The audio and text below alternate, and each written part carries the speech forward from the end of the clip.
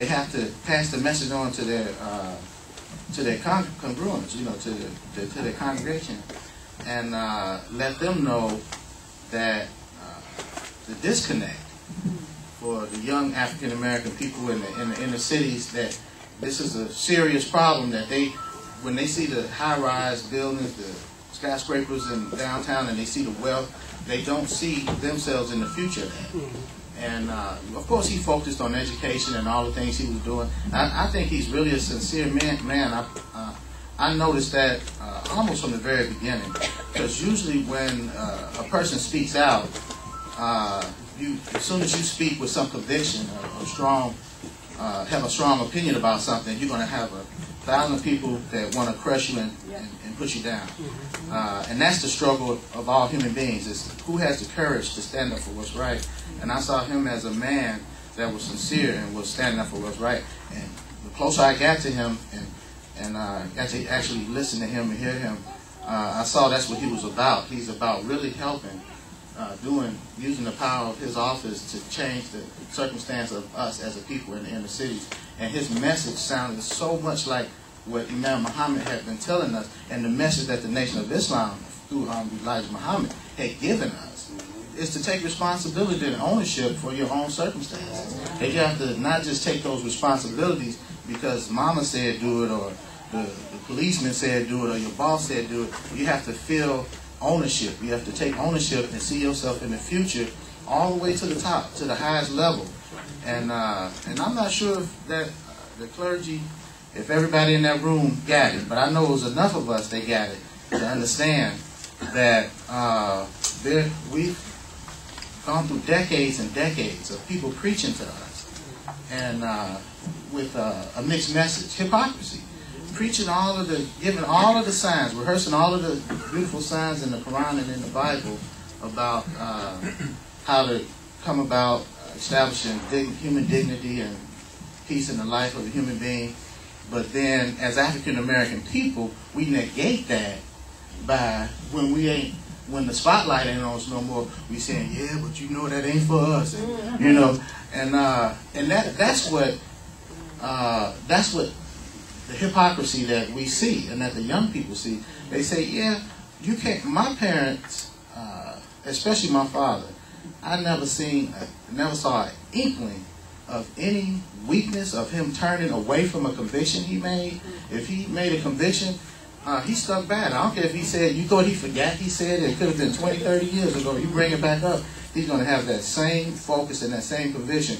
We have to value, like Elijah Muhammad said, think 5 times before you go and spew something out your mouth that's going to affect the environment that you're in and change opinions. And don't be so confident all the time. And now just think, we some of the most confident, most convicted people that say with the greatest confidence as if we know something, as if we done studied. Oh, good, well, we ain't studying nothing, but we just running our mouth. And just think, and then when people discover that you're an ignorant fool, you're what do you call it? You're a fraud. You're a complete fraud. Ain't nothing to come out your mouth worth 2 cents. And then, so what does that make us when we listen to that fool and follow him? That make us a double dummy. So we got a lot, and we know better because we know for it. There's quite a few soldiers here from the Nation of Islam. I mean, not from the Nation, from the old soldiers that come up in the ranks of the Nation of Islam, but stayed with Imam Deen Mohammed, and they were telling me about how they didn't take no mess. You couldn't bring no negativity in their environment. You couldn't come stinking up the air that they was breathing. They cut your hair off. So they let it happen. So what happened? What's wrong? The truth ain't the truth no more. We can't defend what's right, and we can't stand up for what's right. We can't stop. The devil was subtle. So we want to stop the man that's sincere. He could be wrong as hell, but y'all want to shut him up before he even gets to express himself.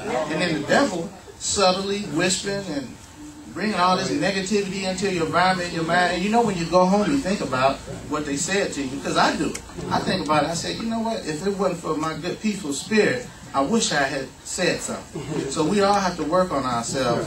And if we can stop all of this, these things that Satan has put into our environment to counter our good efforts, then we can make progress. It's not that we're not on the right course and we're not doing the right things. It's that we are not making good efforts to see that our good works that we established have an opportunity to seed, plant root, survive, grow healthy, nourish. You know, we gotta put a little more effort and be a little bit more sincere, and we have to share it with our brothers and sisters. I listen to great imams and scholars that have the, like the brother said, have the language of the Quran and can read the Quran to you and recite and rehearse to you all day long. A brother, I was walking with one of the soldiers in the neighborhood, and he spoke to a brother that wasn't a Muslim, that maybe didn't identify with Muslim, and he said something that was more powerful than probably all the kutbahs I had heard that he had put together. He looked at the brother and told him, he said, Barack Obama, you see that president? That's you in the White House. And that registered in that man, not just in his conscious mind, because it rang so true that I'm sure that registered on his soul, and he's gonna carry that to the day he dies. And he's never the same. He will never be the same after hearing it. It's just simple things. It's just simple truths that Allah gives us, and we're all victim of our own lack of using this intellect, this gift. Imam Muhammad said that the greatest gift, and I agree with him 1,000%. If you could think of what is the greatest gift Allah has given to mankind, the human intellect. Everything you see, you look around me, ain't nothing in this material reality has not been touched by the human intellect. And you say, well, I look out into the stars and in the sky. The human intellect can't touch that galaxy or Milky Way. How come it hasn't? We got telescopes. Otherwise, if we didn't have telescopes and we hadn't seen it, you wouldn't know nothing about it. The human intellect has touched the farthest regions of this universe, and we got to respect it. We got to respect it. If Allah gives you the intelligence to do something and you don't use it, you're going to suffer the consequences. That's the law that Allah clocked into your own nature. You're going to suffer the consequences of that.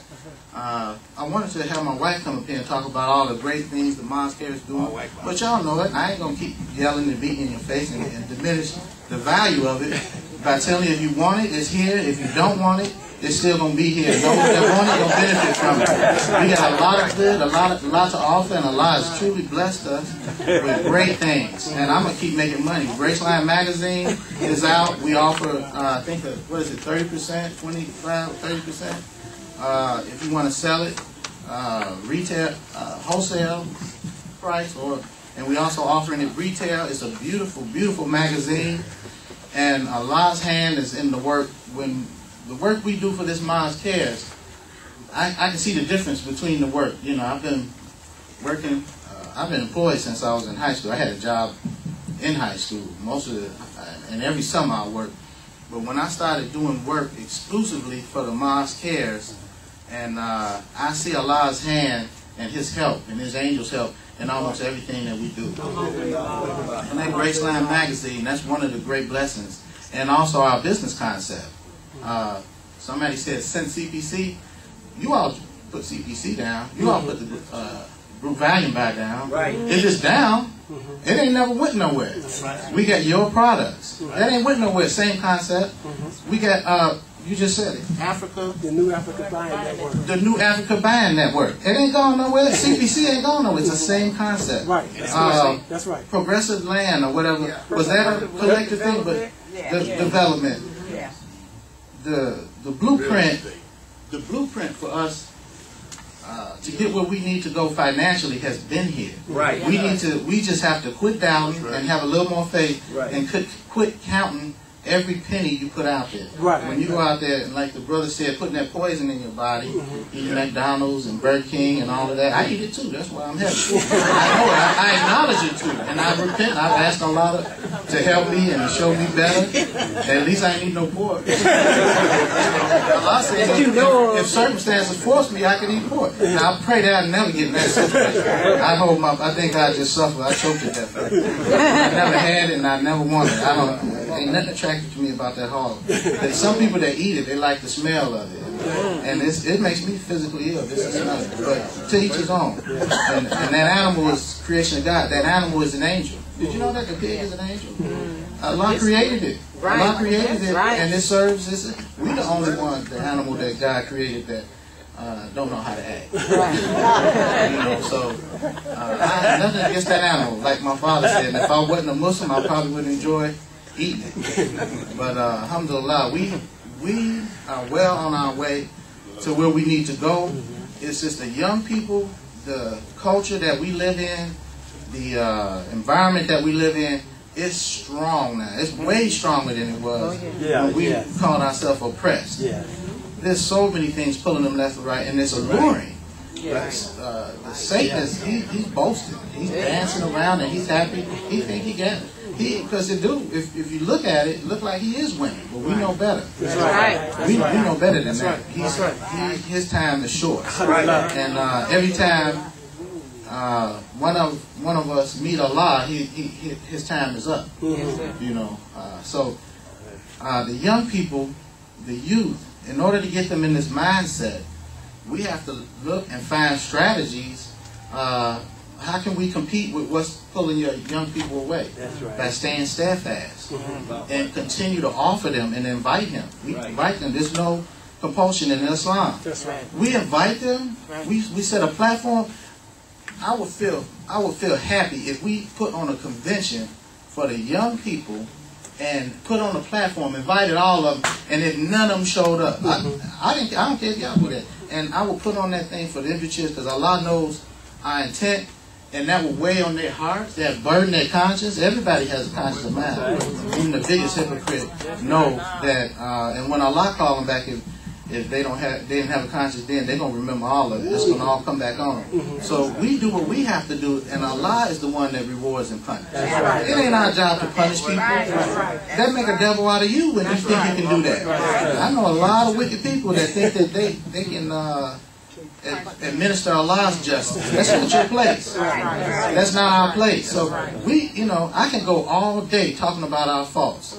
And it shouldn't bring your spirits down, because like a brother said the other day, that it made him stronger when Imam Muhammad would show him his faults. Imam, and I want y'all to remember Imam Abdul Karim Majid in your prayers, because he's a good brother, and he can really help us, and he's sincere, and he has put a double effort towards trying to help this community, and like many others, he's just one out of many other good imams, and we have good leadership. So there's so much evil that you have to work on yourself, not to focus on the evil, but put the focus on yourself.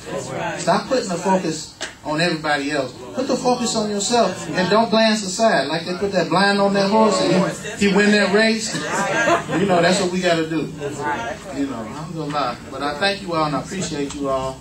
And I really enjoyed Savior's Day, and I think I'm beginning to feel a little bit of what my father had, but I don't know if we can make it that good, but we're going to keep working on it and try to make Savior's Day as good as the one that Imam Muhammad enjoyed when he was 10 years old. I want my son to tell me when he was 10, he enjoyed Savior's Day the way Imam Muhammad did.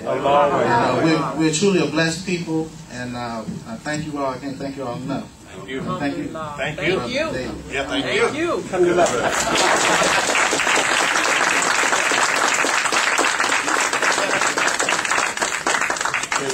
Said thank me. Thank you. The platform, we're standing on the shoulders of the pioneers. That's where we are. We stand on the shoulders of the pioneers. We stand on the shoulders of the pioneers. In a leadership position, so we follow him. We are all leaders in some way. But we have to recognize that and respect that. And once we start respecting each other and what we're doing, then we'll see the progress in moving. We can't aim in jealousy with each other. That's not our problem. Brothers and sisters, we should be way above that. If we got the Quran and the life of the Prophet and the commentary of the Imam Muhammad, then we should be foremost at the Quran. Are we really following it? Are we really serious? Do we really want to be about that? Let's everybody pick up a magazine. Pick up a magazine. Yes. Thank you. 2, 3. Many others. Sister Robin, are you supposed to come up?